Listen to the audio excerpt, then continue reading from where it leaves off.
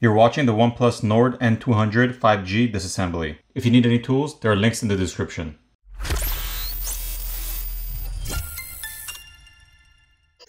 First, the SIM tray needs to be removed.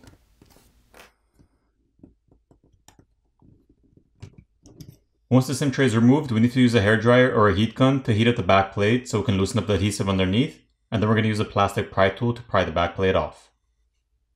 Here's a look at the plastic back plate. There are 19 Phillips screws which need to be removed. Once all the screws have been removed, we're going to take our plastic pry tool and place it in between the back housing and the frame of the screen, and then we're going to run it along the edges of the back housing and pop the catches off.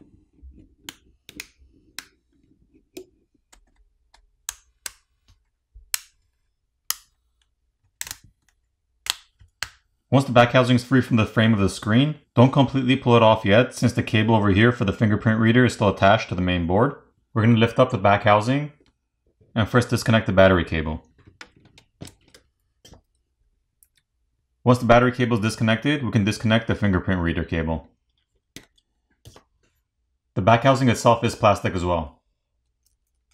The glass cover over here for the camera lens is held down with adhesive, so if you need to replace that, just heat it up and pry it off. The NFC antenna is located right over here, and some graphene film over here. The graphene film helps transfer heat. Taking a look at the other side, we can see numerous antenna flex cables around the back housing. We can also see the LED flash board located right over here. One thing I want to mention is the fingerprint scanner cable over here is separate from the flex cable over here for the power button clicker. So if the fingerprint scanner cable were to be disconnected or damaged, the power button would still function. This graphene film and copper tape needs to be peeled off in order to gain access to the cable for the front-facing camera. Now the cable can be disconnected and the front-facing camera can be removed. The rest of the cables can now be disconnected.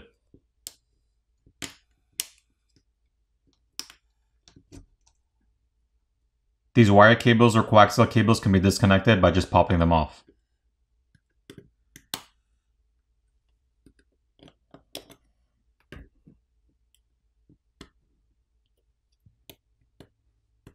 The flex cable over here for this camera also has to be disconnected. Now the main board can be lifted up and removed.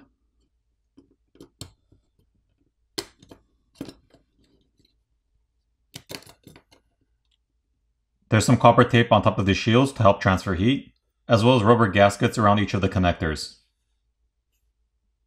These two camera connectors can also be disconnected by just popping them off. And on top over here, there's a secondary microphone. On this side of the motherboard, we can see more copper tape on top of the shields, as well as some thermal paste over here. The SIM card and memory card reader is located right over here, and the proximity sensor is located over here on top. Once the copper tape is peeled off, we can see thermal paste and a thermal pad on top of the processor and RAM. It's time to remove the speaker assembly. On this side of the speaker assembly, there's more graphene film over here. There's also a mesh filter over here over the speaker opening. And here's the speaker itself. Now these coaxial cables have to be disconnected.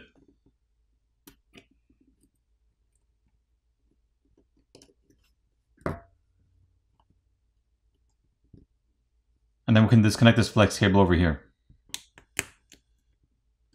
Once those have been disconnected, the subboard can be lifted up and removed.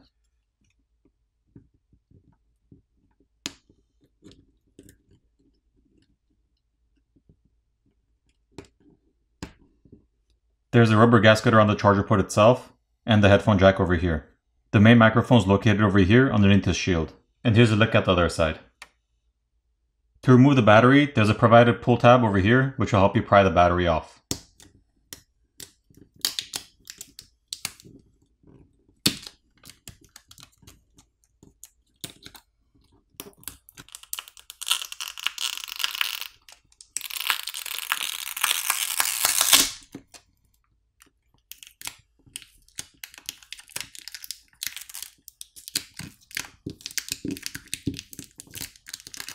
Here's a better look at the battery. Once the battery adhesive is peeled back, we have access to this flex cable over here, which connects the main board to the subboard. We also see the screen flex cable over here, which is routed to this opening over here in the midframe. So if you had to replace your screen, you'd have to take the back plate off, remove the screws on the back housing, and remove the back housing itself, and then you would disconnect the battery cable as well as the screen cable from the main board. Next, you'd remove the battery itself, and then you'd heat up the front of the phone where the screen is so you can loosen up the adhesive underneath the screen. You'd pry your old screen off the mid-frame. You get your new screen, apply new adhesive, reapply it back to the mid-frame, and reassemble your phone.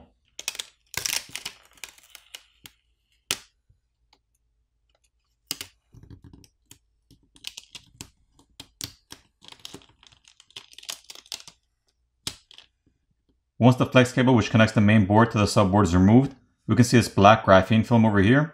And then when we peel that off, underneath it we can see layers of graphite. And the graphite basically does the same thing as copper tape or copper heat pipes, which is it transfers heat. So moving on, the vibrator motor is located right over here and is held on with adhesive. Here's the flex cable over here for the power button, and the flex cable over here is for the volume keys. The earpiece over here on top is held on with adhesive. So if you wanted to remove that, just heat it up slightly and pry it off. Alright, now it's time to put the phone back together.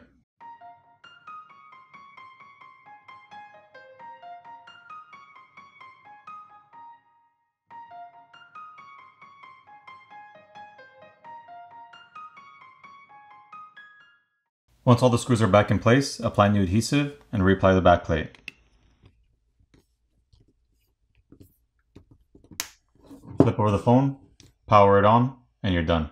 I hope you guys enjoyed this video, and if you guys want to see more videos like this, make sure you like, subscribe, and click on the notification bell so you'll be notified the next time I upload a video.